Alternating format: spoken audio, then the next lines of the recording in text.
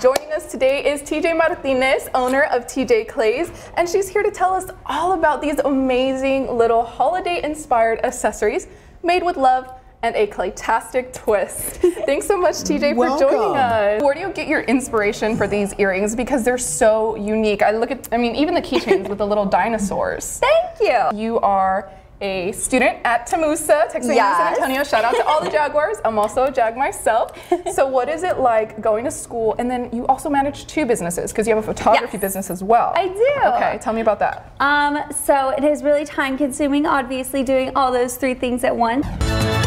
Santa tasked us with finding 3 fun hot chocolate drinks, and there's no one better to help us than chef and author Cariño Cortez with La Familia Cortez. Thank you for having me. What specifically makes this Mexican hot chocolate? I know you mentioned some tones. Yeah, so the cocoa beans are from Mexico. And you mentioned that the frothier the better, right? Because it's a tradition that it's good luck. Yes, it's good luck. It gives you magical powers and strength. While you're finishing up that, do you want to tell us a little bit about the Baileys? Unfortunately, we're underage L, so Santa won't let us. We told us no. So we'll have to watch y'all, and you'll have a lot of work to do. You two have found a TikTok trend involving a mask of sorts, right? Yes, we have. Correct. Yes, we have. And so the thing is when you have a mask, they're always sliding everywhere, and they never fit your face. See, the trick is you have to adjust it. Right? See, it's like you adjust straps. it right here. So that's where you cut it, and then it comes up right here, and then you can just adjust it like that. You see?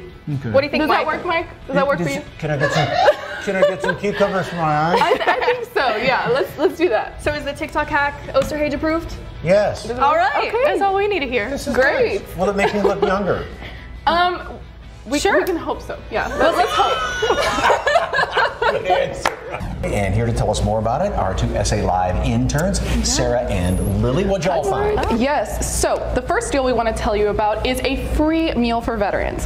So on Friday, November 11th, all veterans and active military members can enjoy a delicious meal at participating Chili's Bar and Grill restaurants.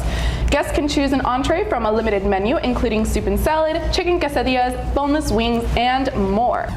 The person you've been texting or calling for a long time suddenly stops. What is that called? Ghosting. Today, we decided to start out the show with donuts, and so our first guest is helping us celebrate National Donut Day. And it's in a big, or shall I say rather mini way. Joining us today is Celeste Steele, owner of Alamo Mini Donuts. Hi, Celeste. Hi, how are you? Fine, thank you. I'm looking and I'm in awe of all of these different donuts. They look so delicious. Oh my goodness, just looking at them, my mouth is watering. So do you want to explain to me a little bit about your business concept? I know that y'all make the donuts fresh daily, right? Yeah. Our first guest today is on a new TV show, and who knew baking could be so dramatic?